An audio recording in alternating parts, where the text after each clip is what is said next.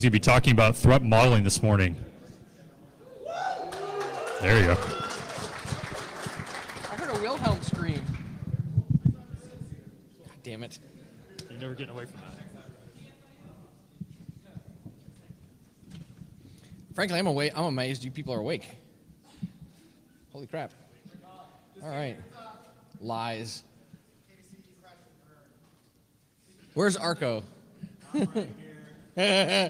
This is where I say that you're allowed to come and punch me while I'm on stage. This is fun times.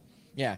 Right. So practical threat modeling. Right. So this talk is effectively. I'm stepping on the projector. This talk is about being prepared. In some cases, from unforeseen consequences and how to grapple with bizarre and unexpected stuff, given especially this year's trajectory in the news cycle. My name is Dan Tentler. I run a small computer security company called Phobos Group. I'm a security researcher, an aspiring Bond villain, and I simulate espionage for living. If you didn't see what I was doing before I turned the talk on, I should probably be in your threat model. I routinely post hacks, bypasses, tips, tricks, all sorts of random stuff to the internet. I actively participate in development of attack tools. In some cases, I write very, very poor Python to help facilitate some of those attack tools. I show other people how to attack stuff, and my company may be hired by your company to defend from me. No. Sorry, it's early. That being said, many people, including myself, have this sort of approach to the internet at large, and when conducting themselves on the internet, it's in a lot of cases completely trivial to gain access to systems just because they're made completely public. And in a lot of cases, they're made public via a multitude of different types of technologies. So oftentimes when we gain access to a system, it's because the system was overlooked and for some reason remains publicly accessible. Hey, look, shells. Is it too dark? No. It might be a little too bright for this. So that being said, this is effectively the internet. Can you tell what's going on there? You can barely tell what's going on there. So it's a collection of half fixes, patchwork, security through obscurity, and the only reason it works is because people haven't noticed yet, or they just don't care. So that in of itself is sort of a staggering thought since it's been around for so long and apparently still works, except for when, cameras denial of service the entire internet, or Turkey decides they want to block YouTube and the entire internet breaks for a day. So you may encounter unforeseen consequences. You may buy a security appliance to realize that it's easily bypassed or easily exploited or allows attackers to gain full access to your corporate network. You may believe that a technology that you have implemented is solid only to realize that it is not applicable to the thing that's attacking you, and it is highly likely the solution to a security gap that you've identified is realistically insufficient and just a feel-good solution that makes you feel better but doesn't actually have any tangible purpose. I discovered this Twitter account a few days ago, and I think it's really awesome. It's difficult to read on this projector, so I'll try and read you a couple of these tweets. It's impossible, obviously, to plan for everything, but you don't really have to. You plan for eventualities that are the most likely given your environment and your configuration. So it means taking the time to identify what it is that you're doing and why people would attack you based on what you're doing. So this is a great sort of springboard for that. Like the first tweet reads, a legal intern in the company has responded to a forged search warrant and has delivered user data to an unknown party. Imagine being the person doing incident response for that. Oof, there's not enough alcohol in the world, right? Like, law enforcement has emailed someone in your company. They're asking how to serve a search warrant. Oh, that's not that scary. Yeah, this is a good one. Malware has been discovered in the wild, signed by a certificate of yours. Not enough booze on the... Yeah, it's ridiculous, right? Oh my God, I don't want to get that phone call. However, conversely, this can also be somewhat of a rabbit hole. If left unchecked, a runaway train of thought could easily lead to some very tinfoil hatty type things. This is a great example. It's actually like fucking tinfoil hat you can buy on Kickstarter. It's like a beanie with a Faraday cage in it. Like, yeah, it's like the tinfoil hat V2. If you believe that electromagnetic signals targeted at your head are in your threat model, there's actually a thing for that. So maybe you should go and watch their video. Go and find this video. Like, go look these guys up, Shield, on Kickstarter, and watch their video and try not to cringe. So everybody actually does threat modeling to some degree. In a lot of cases, they either aren't aware that there's a term for it or aren't aware that they're actually doing it. There's several large organizations that will tell you that threat modeling is a huge process that involves graphs and charts and acronyms and homework. And like Microsoft even has a card game, like Magic the Gathering style, to try and help train you on how to do threat modeling. And it's like, no, that's all BS. It's there. They've done that for revenue generation purposes so that they can sell you training. Like, I'm telling you, this is all basically common sense. Like headlines like this are basically daily. Like, this is ridiculous. It's only May. This is staggering. This is like 3 months of headlines, and this is just what I was able to find in 15 minutes. Like, really? These headlines are written in a way that indicates that they're supposed to be actionable, but usually they're the furthest thing from actionable. These are usually headlines that are written specifically so that you continue reading or you spend more time on the site because they get ad revenue when you do that. So that being the case, this is a scan that I conducted about 3.5 weeks ago, where I was scanning the whole internet for port 445, and I found 4.5 million hosts that were listening on 445. That doesn't necessarily mean all of them are actually doing anything interesting on 445 or that it's SMB, but of those machines scanned, 1.7 million were vulnerable to MS 1710. Like, that number hasn't changed in 3 weeks very much. I think it's down to like 1.4. But like, anybody want 1.4 million shells? Because like, you go to Google and you like script kiddie download the NSA double pulsar tools, and then you point them at those hosts and you have shells. That's it. There's no challenge. It's not like you have to dev anything. It's ridiculous. There was 175,000 infected with double pulsar at the time, or 165,000 when I did this scan. I think the next day it went up to 175,000. And in a lot of cases, these Windows computers that are publicly exposed and have 445 open that are vulnerable to all sorts of stuff bridge to a LAN where the machines that are on that LAN are not very much different from the one that's public and exposed and vulnerable. So I couldn't find the original presenter for this quote that I prepared for you guys, but I found the worst possible hacker stock photo that I could to attribute it to somebody, because the quote isn't mine and I can't remember where I got it. So hopefully whoever they are will say hello in the future. These are actually fairly important talking points, and it's some of the meat of the talk, so I wanted to point that out. So the vast majority of problems are logical in nature and not memory corruption or 0 days. There are many logical problems in complex software and infrastructure. They are just as exploitable, if not more reliable, than O-Day, and your static analysis tool will never find the bugs that Stuxnet used. So that being said, one of my huge pet peeves is when presenters read the slide deck to the audience.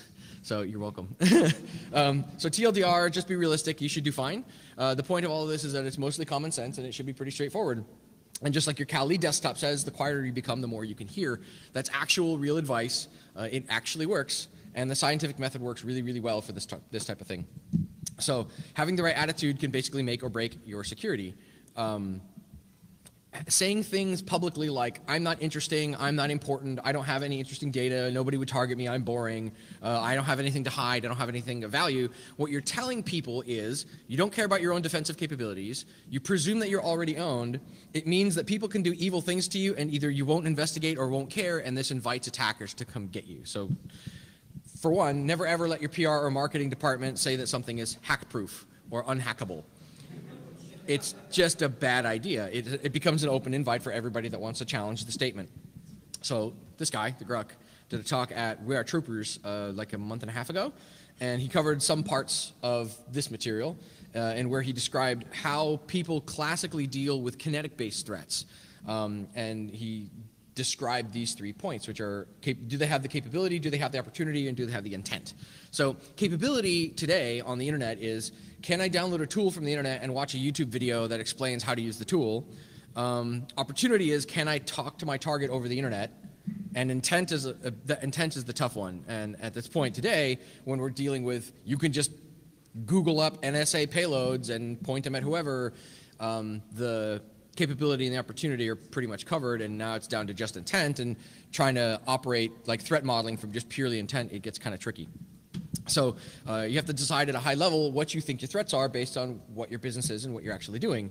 So, you know, do you have to deal with generic intranet noise, or I call it the security waterline? You know, today, if you were to take a Windows 7 or Windows XP box and plug it into the internet directly with no firewall, you're looking at getting double pulsar in about 30 seconds. No, yeah, about 30 seconds. between 30 seconds and like I think a minute and a half or something ridiculous. A bunch of people are getting different results, but at this point, you can presume that MS 1710 is going to act like Sasser and Conficker and all the other stuff that's perpetually on the internet forever. You know, are you susceptible to that sort of thing? Are you forced to put those types of machines directly on the internet? Are you dealing with, you know, children that have access to NSA level tools? Are you dealing with actual talented attackers or black hats or gray hats or other folks with malicious intent that have access to these tools? Do you have to deal with targeted attacks? Like, did somebody say that did somebody in your PR department say that you were unhackable? Did Tavis Ormandy notice you? Right? Third-party vendors, you know, do you have contractors with physical access? Did you hire Target's HVAC company? That sort of thing. Like, what are you dealing with and how scary is it? Like, so having some idea at a high level of like what it is you're dealing with is really, really helpful. So oftentimes you'll hear from vendors that try and sell you threat intelligence feed for like tens of thousands of dollars a month, the threat intelligence feed that you're getting is really just a bunch of IP addresses. In a lot of cases, and there's no attribution to what those things are or why they exist or why they're threats, they just give you this list of IP addresses and say, stick these in your firewall, and that's it. And you're paying them, I don't know, $20,000, $30,000 a month for this. If you like to invest in threat intelligence and you want to work that data set into your threat modeling, it's a good idea to focus on what is simple and actionable.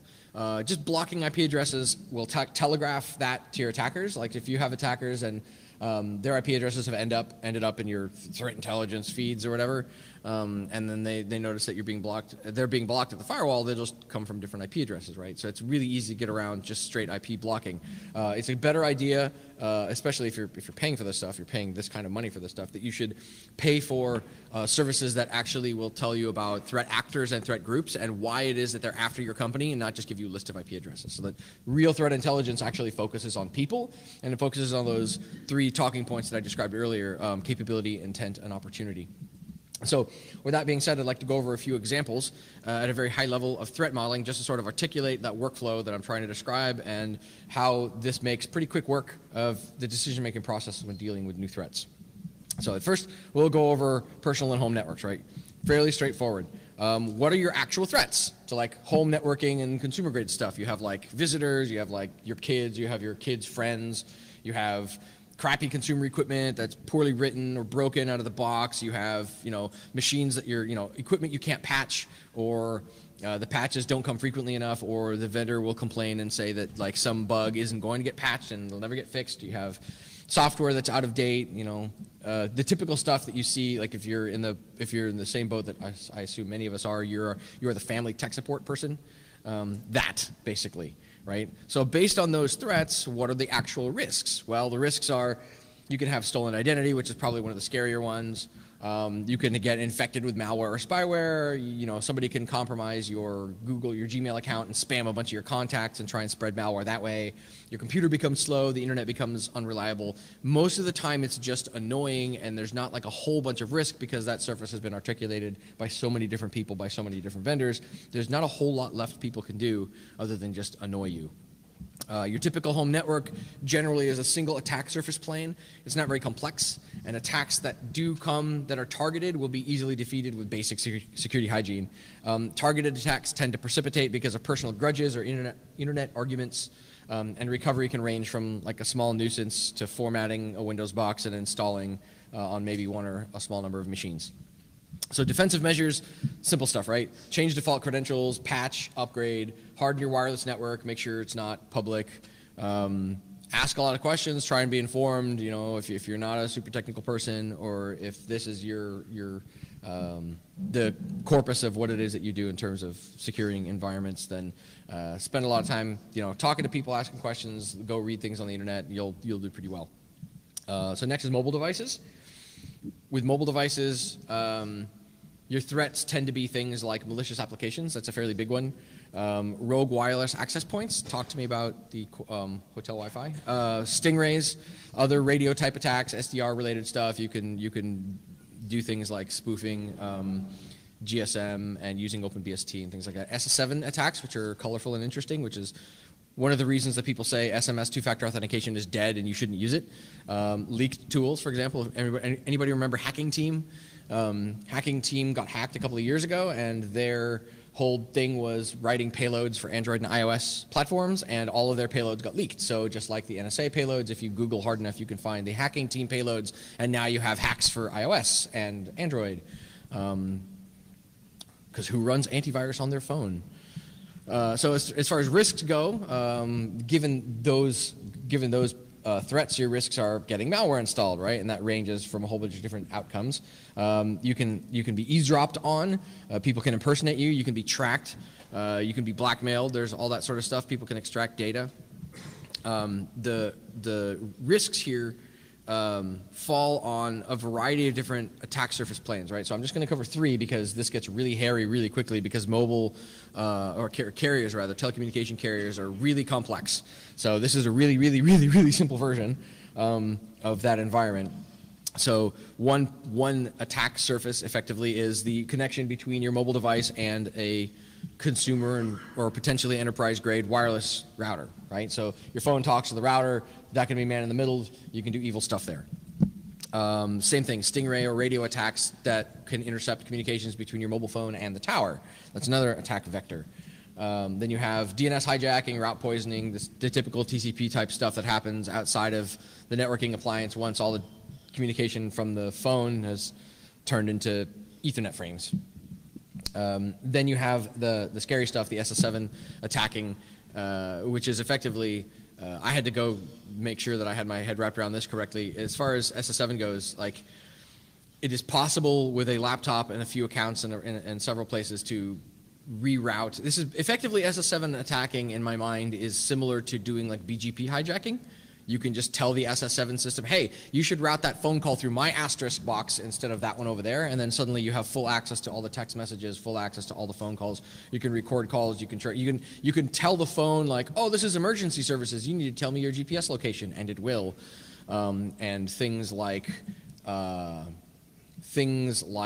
secure messengers they won't help you because they can't tell the system how to route your calls and how to route your text messages. I mean, it'll be encrypted and nobody can necessarily hear you directly, but text messages are clear text, so if somebody can get access to your SS7 transit data, then yeah. Two-factor authentication for SMS. Like if you services that use SMS for two-factor authentication are potentially vulnerable to this sort of thing, and if targeted, then yeah, it could get really scary. So again, just 3. There's a lot more. I'll stop here because I only have an hour. So defensive measures for mobile devices in a corporate environment, use MDM, right? Mobile device managers. There's several of these. They're fairly decent from what I can tell. Don't permit rooting or jailbreaking. I know this is like the antithesis at a HackerCon. Like, you're going to tell me I can't root my phone? No, just make sure that you know what you're doing. Use the real market. There are real markets for both platforms. There are a whole bunch of secondary markets for both platforms. The secondary markets are a great way to find yourself infected with malware. Run antivirus. Yes, there is actually antivirus for both platforms. It's probably a good idea to look into it. If you have money burning a hole in your pocket, there's actually a vendor called Zimperium that will turn every phone in your corporate environment into an IDS sensor, which makes things really interesting because now you have several hundred or several thousand IDS sensors floating around and going to airports and going to different places, and you start getting all sorts of really interesting telemetry out of that. Use secure messengers, and I say that with a caveat that there's a whole shtick about that. Secure messengers, as I want to make a quick note on, there's been a lot of discussion about secure messengers in the recent news, especially a lot of talk about tools that have end-to-end crypto. And there's been a lot of wildly different headlines and wildly different opinions about choosing the right one for you, whatever your scenario is. And I'd like to spend a little bit of time talking about that specific thing because it seems like a large contingent of the media discussing secure messengers can't words. So let's focus on just this component of the diagram, right? So let's zoom in here. So if we call this part of the diagram the cryptographically secured data that is being transmitted out of the Wi-Fi radio or out of the mobile radio, and we call this part of the diagram the actual hardware of the phone, the operating system, or physical access to the phone, if you compromise this becomes worthless. If I watch you write a letter and mail it, I don't need to intercept the letter at the mailbox, at the post office, or at its destination because I watched you write it. I know what's inside of it already. The same goes for this end-to-end crypto stuff. If you keylog a phone, if you screenshot a phone, if you record audio on a phone, if you shoulder surf somebody, you no longer need to worry about defeating the crypto because you get what you want before it gets encrypted. So it's way easier to attack the phone itself than it is to attack the crypto and the math. So nobody's attacking the crypto or the math. They don't have to. It's a lot easier to just phish somebody than it is to try and break a whole bunch of math with supercomputers. So that being said, yeah, so onto corporate workstations. Corporate workstation threats, right? This is like typical blue team stuff, right? Everybody has seen this stuff and has dealt with it in some cases. Once we get into the complexity of the corporate environment, the possibilities tend to extend at a fairly staggering rate, but I'm going to try and keep it very high level for the sake of the exercise. Remember, these are non-exhaustive examples. So these are things that your blue team will encounter, with the exception of targeted attacks, obviously, which are pretty rare unless you've made somebody angry or told Twitter that you're unhackable. The risks associated with these threats are the typical stuff you see in every report from every vendor, you know, IP theft, data loss, productivity loss, that sort of thing. These are typical incident response engagements. This is an example that I found of a corporate network that appears to have some sort of Citrix deployment and a bunch of virtual firewalls because I don't have enough trouble in my life with one firewall. I want 4. Hell yeah. So this has got like this whole, and this is new to me too, like apparently you can route in an external cloud provider and have them be like just another segment on your LAN because that's safe. So given enough time, I'm sure that we could go over this with this fictional environment with a microscope and come up with some staggering, ridiculous amount of attack surfaces and what sort of risks they have. And supposedly, again, Microsoft even has a card game that's supposed to be able to help you with this. But that doesn't really scale. It's just unmanageable. It doesn't scale. You can't expect to adequately defend this environment with 200 pages of documentation that you've written about all the attack surface minutia. Your time is better spent finding choke points and spots to gather data than it is on academic paperwork components because some vendor pressured you into it or is charging you for it or something like that. We have to be realistic about these sorts of things. So defensive measures for this sort of thing, malware has to phone home somewhere, right? Like somebody gets a shell, the shell has to talk over the internet using plain old TCP to wherever the phone home is. There's not a lot of magic here, or there's actually effectively no magic here. Even nation-state actors have to abide by the rules of the internet. If I get into your network and I want to exfiltrate data, I have to talk over the network, and that means there's a chance I'm going to get caught. That means that network egress is a choke point, and defenders can use this choke point to their advantage. If you block, for example, outbound port 53 and outbound port 445 at your egress firewall, and you just watch the failed firewall attempts falling down and you log them, you're going to start seeing a lot of really interesting things that you probably aren't going to be happy with, but that you didn't notice were there before. There's absolutely zero reason that any corporate workstation needs to talk on port 445 out to the internet, and there's also zero reason that one workstation in marketing needs to talk to China on port 53. It's just no. Policies are great, but unless you enforce them, no good will come of it. If you catch somebody RDPing into the Exchange server so that they can watch porn because it sits in front of WebSense, you should fire that guy. Rules only work if you enforce them. Enterprise devices, and I'm calling, so this is, I'm inventing this term. So I'm giving this name to devices that are appliances that are single purpose, but that are categorically not infrastructure like networking equipment. As in, if they go down, you might have a bad day, but it's not going to kill the business and it's not going to stop work, unless, you know, it's different than if firewalls or switches died. Things like MDM appliances, spam appliances, FireEye, conference systems, signage, display systems, that sort of stuff, right? So enterprise device threats, people tend to forget that these are just computers in a fancy case. They're just regular computers. I mean, just because they're called an appliance doesn't mean it's not running embedded Windows XP or embedded Linux, right? Like Linux is Linux, right? Kernel 2.14, as appalling as it is still kernel 2.14, despite the fact that it's on flash and not a hard drive. In a lot of cases, vendors manufacture their own boards, which is really cool, like Juniper and Cisco. If you pull the lid off these things, they're actually custom boards. In other cases, on the complete other side of that spectrum, at the extreme is somebody will get a really awesome case, and then literally, I shit you not, masking tape a Raspberry Pi to the inside of it and sell it for like $10,000 or $20,000, claiming it's some sort of security appliance. This was actually in the news recently. So depending on what it is that you're buying, you could inherit a whole wide variety of risks ranging from one end to the other, and it gets pretty hairy. So in terms of actual risks, again, I mentioned hacking team in the past. They got hacked, and about 1 terabyte of their data got leaked, including mail spools, their entire source code repository, all their 0 days, their whole tool, the front end, the back end, everything. So the guy that did it called himself Phineas Fisher, and he wrote up a blog post like a year after it happened about how he got in, and what he explained was that he was able to gain access to their infrastructure by abusing an appliance. And we know that they were using FireEye, and we know that they were using Barracuda, but he didn't say which appliance it was that he got in with. We know at the time that hacking team was running these pieces of equipment because they were publicly accessible, which indicates that their network was something like this, where you have a firewall device that's doing all the firewalling for your corporate environment, but then you have another appliance that is also effectively bridging your corporate network to the internet. And arguably, this is the worst possible scenario, because in this case, if you have this appliance that's running kernel 0.4, who knows, that's publicly accessible and becomes vulnerable and gets compromised, then this firewall in this diagram has absolutely no power over stopping the traffic into and out of this appliance. It's not in line, it can't do anything. So arguably this is the worst case scenario, and unless you have telemetry wrapped around this sorts of stuff, somebody could be in this appliance exfiltrating to their heart's content, you would have no idea. This configuration is a little bit better.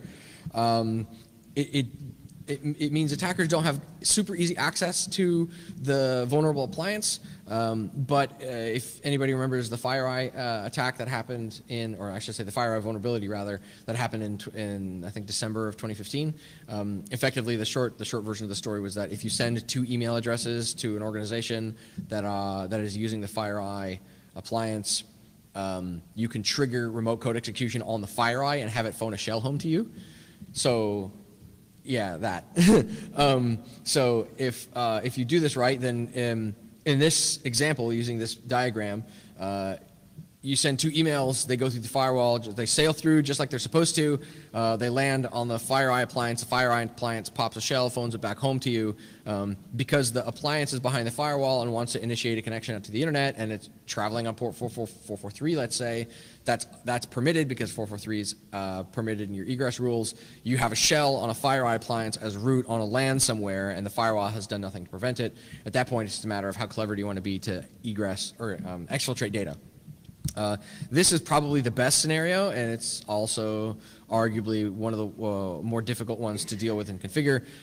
You put the appliance outside of your firewall and you treat it as an untrusted device, because generally these things are black box and you're at the mercy of the vendor. If they don't want to patch, or they don't want to update, or they don't want to issue updates, then you're stuck with this thing. And if you're stuck with it, then you want to make sure that you are not put at risk because you're stuck with this thing. So effectively, the defensive measures here are don't blindly trust the vendor. Don't just blindly buy stuff and put it in your environment because it's just a Linux box or it's just a Windows box. Like, I bet every hospital that got ransomware are probably kicking themselves thinking like, oh, this giant $15 million MRI machine, like this was an appliance. Why isn't this thing behaving? Well, it's running XP. That's for one. Drink harder. Like drink, oh my God. If you treat these things like a computer, it's pretty easy to wrap your head around. They're basically just Linux boxes in a lot of cases. Include them in your vulnerability management program if you have one. Make sure that they stay patched. Keep an eye on who they talk to and what data they transmit. Some of these things can be enormously useful. Alternatively, you can also experience something like the FireEye bug from 2015. So embedded devices, the fun one. Various webcams that run MIPS or ARM platforms can be compromised and used at pivot points, like look at the Mirai botnet. Medical devices that run unpatched version of Windows are dangerously vulnerable. Hospitals put imaging equipment directly on the internet because 445 becomes exposed, it's vulnerable. In some cases, everything from MS-08, 067, all the way to MS-1710 and everything in between, including WannaCry and all of its variants. Machinery using SCADA equipment and PLC gear are trivially exploitable. Power plants, refineries, and other other verticals like industrial or energy are stuck using this gear, and they have to grapple with it because in some cases, the one example that was given to me in a discussion on Twitter was the $15 million MRI machine that you purchased 10 years ago. The vendor has gone out of business, and because of the FDA, you can't you can't just reverse engineer the drivers out of the Windows XP machine that's driving the thing and make an open source version of it, because that stack is no longer certified by the FDA, and according to the law, you have to have FDA certification before a product is marketed. So if you were to do this to fix your scenario to be less vulnerable, you would be in trouble with the FDA, which is a ridiculous thing to consider. So we had a customer this year actually tell us that they have started seeing ransomware for SCADA equipment and PLC devices. So that's, and sorry I wasn't able to actually get an example of it, but that guy had his hair on fire for a while, sadly. So I did a talk in 2012 where I put on a pith helmet and I presented at TourCon about embedded systems that I found on the internet, and I coined the phrase the Shodan Safari, and since then it's picked up a small handful of other people that do the same sort of thing for fun on the Twitters and post silly, interesting things that shouldn't be on the internet. The vast majority of these things tend to have absolutely zero security. If they do have security, it's often very trivial to bypass. So embedded devices control lots of things around us, and in almost every case they're trivially exploitable. And this means that attackers who are bored or have an agenda can coordinate attacks to do really scary and interesting things. The most famous of which was arguably Stuxnet, which targeted uranium refinement equipment and destroyed centrifuges by spinning them too fast. Medical devices that are plugged into people which fall prey to this could cause loss of life. Or on the benign side, some teenager could find your Philips Hue light bulbs in your living room and make it purple for a day. There's a lot of different things that can happen with embedded devices and a lot of different vulnerabilities, so you should know what you're getting into when you plug these things in. Or buy them for what have you. The devices are typically very fragile in nature, and if you nmap them, they will fall over or break or cease to respond, in some cases having to be power cycled. A lot of SCADA and PLC equipment runs its own TCP/IP stack. Some genius thought it would be a great idea to say, screw the Linux kernel. That seems too easy. I'm going to write my own TCP/IP handler. And then they attach them to natural gas turbines. Right? You treat them like you would enterprise equipment, like the last category, right? You just don't trust them, you isolate them, you segment them from the network, you tighten down all access to and from them, and you make sure that they're upgraded and patched as far as the vendor possibly makes it could make that happen. It's important to know how fragile they are. It's probably a good idea if you have the bandwidth or the time to actually do like lab-based testing to beat up on these things, to make sure you know how they fall over, when they fall over, what the failure conditions are like, because I can tell you from personal experience, and I suspect that a lot of people in the room share my sentiment, there are organizations that will tell you that something is vulnerable or that it's fragile or that it will break, and they will tell you that they have never experienced that scenario and they refuse to test for it, so they have no idea what they're in for. So it's like they're literally putting their head in the sand and saying, don't nmap this entire network because there's SCADA equipment on this network. And you say, well, what happens if I do nmap that network? And they say they don't know. And I'm like, well, then how do you know bad things will happen? And they're like, well, it's SCADA. Okay. Well, but shouldn't we find out? No. Okay, you don't like learning. On to the next one, right? All right, so we're going to do a quick triage example. And this is going to be a really fun one. I'm sure you guys will love this. This is an example of, you are a security director or an IT director and you work at an organization. Let's call this a mining facility. Not a Bitcoin mining facility, like an actual, like in the dirt mining facility. You are informed that the company has bought this new device, and they didn't tell you. Surprise. The business wants to go live with this device ASAP because they feel that making a big press showing of this device will improve the earnings figures for this quarter. It either manufactures explosives for a mining operation, controls a deep rock drilling machine, or manages the elevators and airflow operations for a deep mine. You're not sure which because the documentation is in Chinese. You begin researching the device and realize that it's running embedded. Windows 7 is unpatched and vulnerable from everything, vulnerable to everything from MS-08, 067 to MS-1710 and everything in between. The vendor says that they can't apply the patches because the patches interfere with solenoid actuation. It means that it's vulnerable to NSA Eternal Blue exploits, WannaCry, and everything else involved with that whole family of stuff. To receive instructions from its mothership, it needs to be accessible from the internet because the vendor reaches out to the device, not the other way around. What do you do? First you drink, really? Really? Seriously? When we're done, meet me at the bar and I'll tell you about some of the mergers and acquisitions pen tests I've done. Yeah, basically that. So triage example. Ideally, not every exposed service is needed physically. It would take tools to do any damage to this thing. It looks like it's got some built-in PLCs.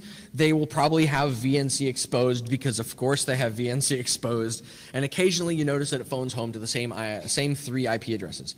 The documentation says, through very poor translation, that the yearly mandatory maintenance that they made you buy for this thing only has to happen in person, so you can't put it in an actual cave. It has to be serviceable.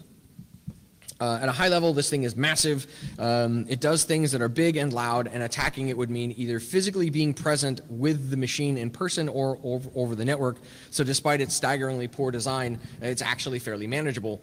It's possible for viral infections to spread using this device, and it's possible that it could have some kind of catastrophic mechanical failure and hurt or kill somebody.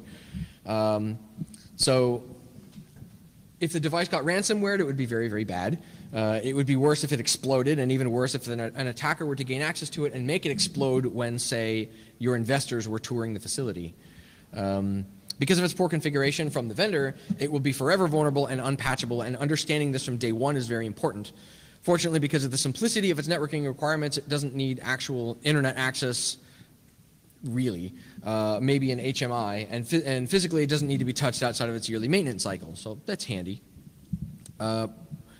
Ideally, you know, all things being equal and you having an endless budget for this sort of thing, you build a room for this device which is capable of containing gross mechanical failures, physically isolating it, digitally isolating it so that it can only speak to exactly what it needs to and nothing else, wrapping everything with compensating controls, cameras, man traps, RFID, 802.11x, switch port security, physical locking mechanisms on networking cables, disabling USB ports with epoxy if required.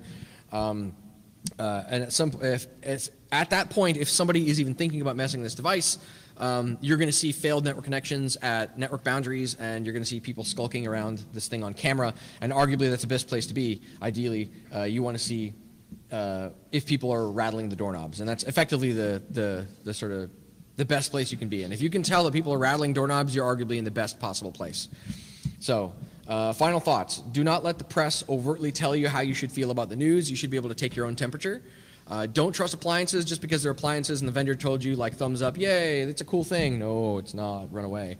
They're actually just computers, and in some cases, they're really terrible computers. You don't actually have to be a wizard to stop the NSA, or at the very least make their jobs quite a bit harder. Rob Joyce, the head of the NSA Tailored Access Operations team, got up on stage last year at EnigmaConf, and he said flat out that full PCAPs are his worst enemy. Because they have to operate over TCP just like we do. Like, they have no crazy magic sauce. Like, all their hacks that we've seen so far, TCP, they're regular, like, they're just hacks. Just because they're NSA hacks doesn't mean that they're like crazy wizard hacks that you can't see or deal with. Unless, of course, you run a financial organization and you deal with SWIFT bank transfers. In that case, then you actually probably do have the NSA in your threat model. I encourage you to think like a real bad guy for a moment. You'll be surprised at what you come up with. I'm way ahead of time. I have like 23 minutes. Yeah, I'm way ahead of time. Thank you very much. Are there any questions? No, nothing? Sure, thanks.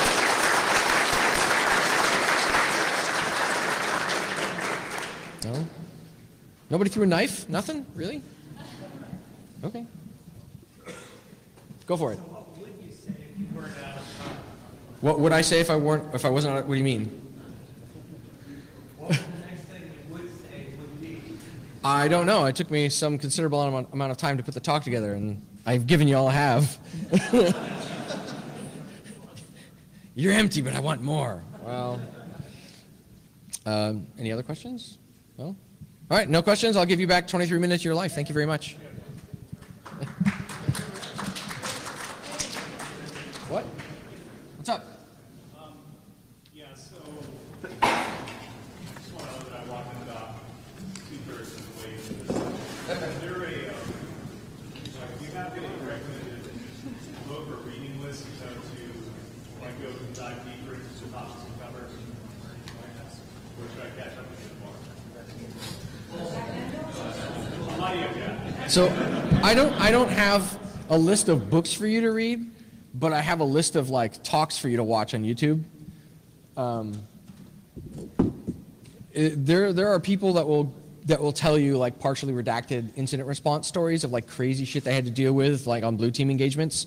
Any kind of anytime the phone rings at 2 in the morning on a Sunday and it's like a CISO, usually that's going to make for an interesting story. And every one of those things comes out to like some weird config problem, or somebody brought in a vulnerable laptop, or there was some ACL they forgot about, or in almost every case it's something that people overlooked, right? And it's because business has to happen.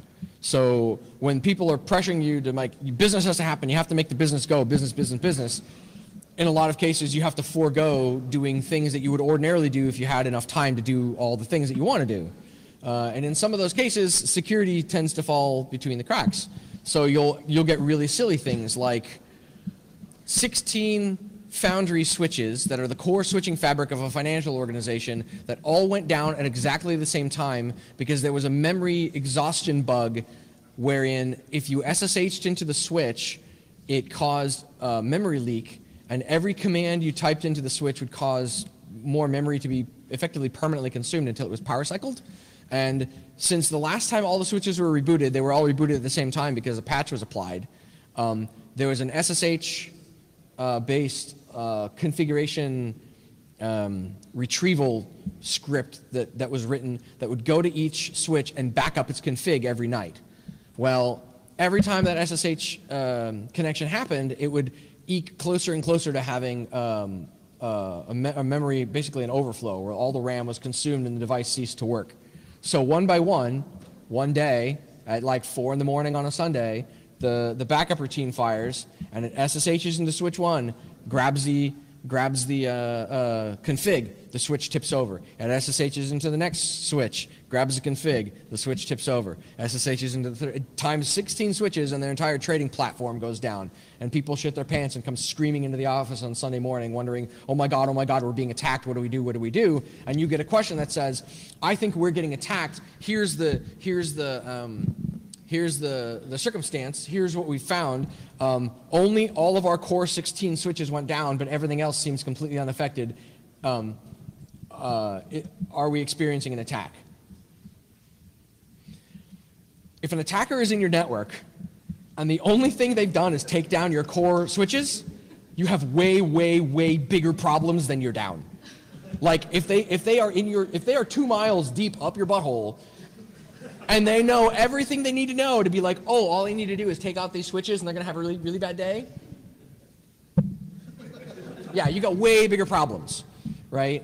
You got that sort of thing. And then like other bizarre things like major social media network has a verification function where you're considered an extra special person because they give you some sort of image or some sort of indicator that you're better than everyone else, right?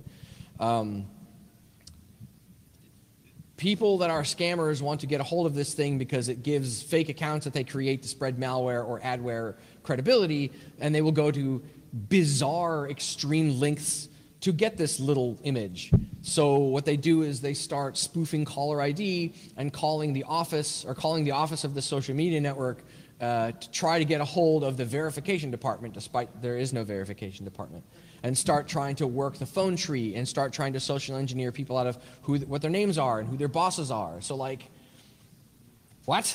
What's another fun one? Why is it that people that connect to the corporate VPN can access port 3306 on production equipment?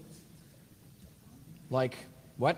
There's no Bastion host. There's no like security infrastructure. There's no like why can somebody VPNing into the corporate office to gain access to the normal just desktops? Why does that person have access to production equipment on the database port? More importantly, why was that user able to issue a MySQL dump command and like cause a production outage? So a lot of these problems are, when you talk about them in that context, they're pretty straightforward, and you're like, wow, anybody would look at that and say, that's completely stupid. Why was that done? Well, in almost every single case, the reason it was done stupidly that way is because it was overlooked, because somebody pressured somebody else because of time, because of ship dates, because of project management, people saying that something else was more important. So in a lot of cases, it's just a matter of understanding what you need to do to make a thing hardened, and then communicating adequately to the people that will tell you, no, don't do that, do something else, that no, you actually need to do this thing because it's important. Or in a lot of other cases, it's just a matter of taking the time to sit down and think, what could possibly go wrong, which is, I should make a shirt, right? Well, yeah, that's an exhausting thing, and it does, you can go crazy into the weeds with it, but at the same time, it's like, this is not an academic thing. This is literally like, I'm gonna put on my bad guy hat and just think, if I wanted to fuck up some shit, how much shit could I fuck up? Just as a thought exercise, right? Because in almost every case, hindsight is 20/20. When you look at these things after they have become incidents, you're like, well, this is totally simple. Why didn't anybody think of this? Well, they probably did, and somebody told them to think of something else. So in terms of like, there isn't like a lot of, okay, put it this way. I'm sure that there is a gigantic corpus of academic data that you could go imbibe, like books and lectures and all sorts of stuff, but like the best way to deal with this stuff is to do it, or to find people that have done it and buy them alcohol and make them tell you weird stories. Like, let people be your road cone, right? Like everybody's gonna have some sort of bizarre story about how they have some weird incident response thing they dealt with. This weekend, rum. Cool. Do I still have time? Sorry, that was like a lot of extra. So did I? Ooh, wow, holy shit! I still have like 15 minutes. Anybody else? Since I'm a soft target now, I guess. No? Yeah. Probably. Cool. Well, then I'll give you back 15. Oh no, one more.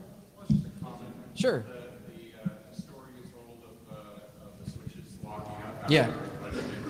Yeah. I've had that exact scenario occur to me. Luckily, all it did was just basically wedge the management plane, Cisco switches. But after enough get configs, like script for getting the configuration, I've had certain firmware versions where it'll just basically lock up all management access to that switch, even console. So the only solution is basically a reboot. Hard reboot, yeah. Yeah, in this case, this organization got stuck in that scenario because they abjectly refused to patch the switches. Like every switch was HA paired. Like every switch you could have upgraded one and then upgraded the next one, but they were like, no. Or they don't have a contract. Okay. So they can't get updates. No, the updates were there. They just refused to let anybody turn them off for any reason. Even when there weren't trades happening, because trades don't happen at 4 in the morning on Sundays. Go ahead. How do you deal with customers that have certification requirements that delay patching? That's a tough one. How do you deal with customers that have certification requirements that delay patching? For example, I got a customer that has a certification process that runs about 6 months. Once you're done with that, they want to actually use the device without patching it because they haven't certified patching. Is the get a new customer? Is this? Oh, I'm time. Cool. Is the customer legally required to have this certification system around their patches, or is it just their own policy? Oh, there's some sort of legal requisite. That gets interesting. Is it medical? It's not medical. Okay. Well, I need to make room for the next guy. So catch me at the bar. It's 11 a.m. Catch me at the bar. Oh my God.